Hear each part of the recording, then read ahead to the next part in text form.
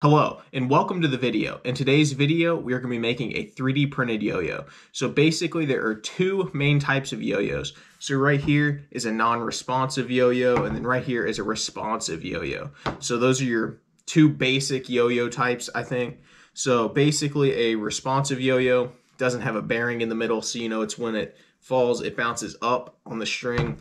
The non-responsive yo-yos do the opposite of that, so there's a bearing on the middle. See, so it just spins there, and then the way you get it back up is you have to bind it. So it's a yo-yo trick to get it back up. It's a bit harder, but you can do a whole lot more tricks with it.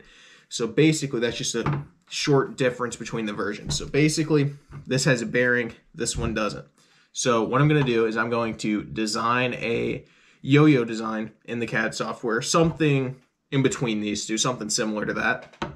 And I have an extra yo-yo bearing. So the goal is to create a non-responsive yo-yo. So hopefully, you know, the 3D printed yo-yo works well with my bearing. And yeah, hopefully my bearing still works. And then we're going to see if that works and if it makes a pretty decent non-responsive yo-yo. And then if that doesn't work, I think we could probably turn it into a responsive yo-yo pretty easily if we just take that bearing off and then tie the string around like the area where the bearing would go. So yeah, I think we should be able to make a pretty decent yo-yo. I'm going to model it on my SolidWorks CAD software, and I will show you what that looks like. So yeah, I will go model that now, and you will see the software right now. Okay everyone, so right here is the CAD design for the yo-yo. Right here is going to be the right side. This is where the screw head's going to go.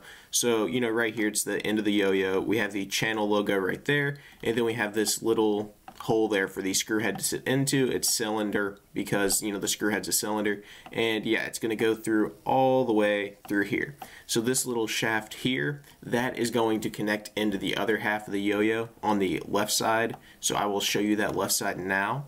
So basically right here is the left side of the yo-yo. So like I said, right here is where that shaft's going to fit into, and then the screw's just going to keep going through that hole. It should go out to the end of the yo-yo. And then right here we have a hexagon cutout. That's because the end of the nut we're going to use is a hexagon, so that's going to make it where we can tighten it down easier. And then, you know, we also have the channel logo and channel name right there. So basically I put together like a assembly design, so I will show you that right now. So basically this is a general idea of what it should look like. So right here is the front side, you know, the right side with the screw head going in. So, you know, we have the same design, the screws right there, it goes through, and then right here is where that shaft connects into the other part of the yo-yo. And, you know, it has a bit of tolerance, a bit of wiggle room for it to fit into, that way in case it's too tight, we would probably have to reprint the entire thing. So I gave it a little bit of room so we probably wouldn't have to reprint. So then right here, the screw goes all the way through. We have the nut right there, and then it fits into that hexagon hole pretty well, and it should be good enough to where it can tighten down. So yeah, and then right there we have the channel logo, channel name as well. So we have it on both sides. So hopefully that turns out well. When we remove these supports and stuff, it's going to fill in on the inside. So yeah, we're going to go print this, and we're going to see how this turns out.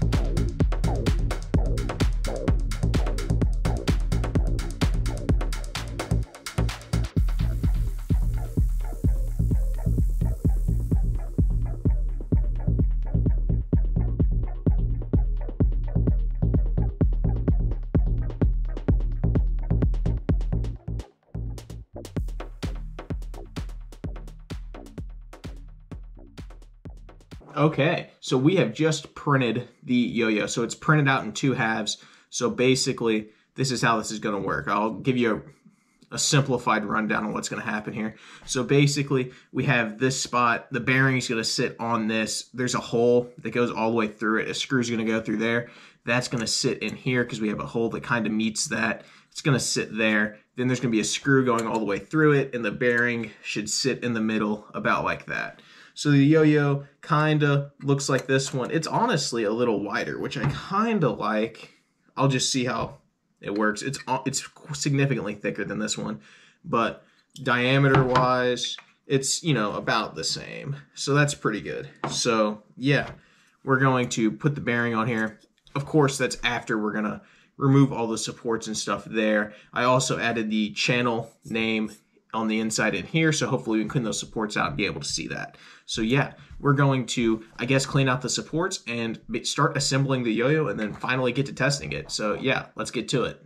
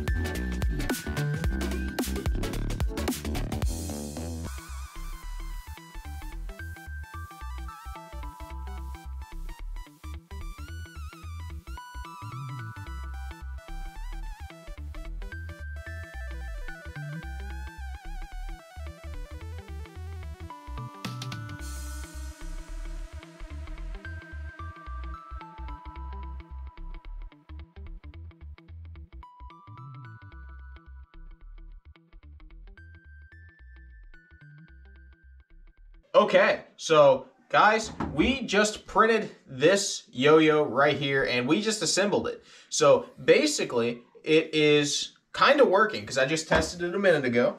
So this table right here is kind of in the way for me to just, you know, throw it down there. So I have to stand on a stool because my setup for videos is kind of jank. See, so my head literally touches the ceiling. But it's fine because I should be able to throw the yo-yo. So hopefully the cameraman catches the yo-yo as I throw it. You know, that way you can see what happens. But it's basically a responsive yo-yo. So if you watch what happens here, it goes down, comes right back up. So I didn't have to perform a bind like you would with a non-responsive yo-yo. So it's a responsive yo-yo. It can sleep. So sometimes it's inconsistent on that. I think it has to do with like how much force you're putting into it when you release it. So like here, see, it just bounces right back up, much like, you know, just a non-sleeping responsive yo-yo. But right there, it slept and you can bring it right back up. So I find that kind of surprising how well this 3D printed yo-yo works. So I grabbed that string out of a box of yo-yo strings I had, and yeah, it's working pretty well, honestly. Kind of surprised. So I'm thinking I might print more, and I want to see if I have to have that bearing on the inside. I kind of doubt it, because really the bearing in here is not moving much, because I put stuff under it, and then when you put it up against each other and then kind of put something for their string to catch on the walls of the yo-yo, that bearing doesn't have much room to spin. So I'm thinking if I just remove that bearing completely, I might have a non-responsive yo-yo, I mean a responsive yo-yo, but it doesn't have that bearing in there. So it could be cheaper and easier to make. So, you know, a bit more efficient in terms of material usage. So yeah, I'm thinking so far this is working pretty good. So I'll just show you for reference. That's the 3D printed one. This one is a non-3D printed one. It's just, you know, your basic little like $5-6 yo-yo you get from a store. You know, nothing really absurd. But there we go. I have to rewind the string, but it normally works pretty well. Let me fix that real quick. Okay, cool. So it's rewound. So see how it just kind of snaps right back up? It does do it in a more smooth manner, I believe, but that's probably due to weight balancing, honestly. So yeah. See, so this is one like you buy, but for a 3D printed yo-yo, I think that this one does pretty good, honestly. So, like I said, I'm going to probably 3D print another one and try to do it without the bearing on the middle this time. And yeah, so let's go do that. Okay, guys, so we just printed another one. This one does not have the bearing. So, yeah, I put a rubber band in place of the sandpaper like I had on here, right next to the bearing. So this one doesn't have the bearing, plus it has a rubber band. So basically, it is completely responsive. It doesn't sleep at all from what I can tell. So like, it bounces right back up. But it does it pretty quick. It's pretty good, actually. Because as soon as it hits the bottom, it comes right back up. No problem at all, honestly. So I'm honestly surprised that just a rubber band in the side of it catches the string that well and gets it to come back up so easily. So right here's the one that has the rubber band and no bearing. And then just for comparison's sake, I'll use this one here. This is the one with the bearing, and it uses sandpaper. Now, the reason I'm using sandpaper instead of a rubber band is because it was hard to fit it in to where it'd catch the string and not completely stop the bearing. So this it'll sleep at the bottom. And if you get a good roll of the string on it, it'll come right back up like it did a few minutes ago in the video. And then you can also just get it to where it pops right back up like the other one. So I'm sure with a better bearing, because this was just like a cheap replacement bearing for another yo-yo I bought off of like Amazon. So if you have like a better yo-yo bearing, chances are you can get more sleep time and spin time off of it. But I mean, just for a little basic 3D printed yo-yo that has some sleep capability, this one's pretty good. And then this one's a really good responsive yo-yo because it works very well. Now, this one, I can't really do any tricks with it. Like, I'll try to show you. So, like here. Okay, see, so right there, it flipped back up when I wanted it to kind of sleep. So, you know, it's a bit inconsistent, but it's just something on the user end of thing. See, so you can get it into the position to do some tricks, but you don't have enough spin to get it out. And that's what I was saying, probably with a better bearing, you could get enough, like, spin time to be able to do some tricks and make the yo-yo better. But, yeah, I think for a 3D printed yo-yo, we kind of made two that work.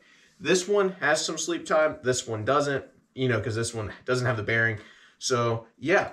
Let me know which yo-yo you all think works better. And if you have interest in wanting to maybe print these yo-yos yourself or something, let me know, and I'll see about putting the files up on Thingiverse or something like that. So, yeah, thanks for watching the video, guys. Hopefully you all enjoyed it, and let me know other projects I can do in the future. Thanks for watching, and I will see you in the next one.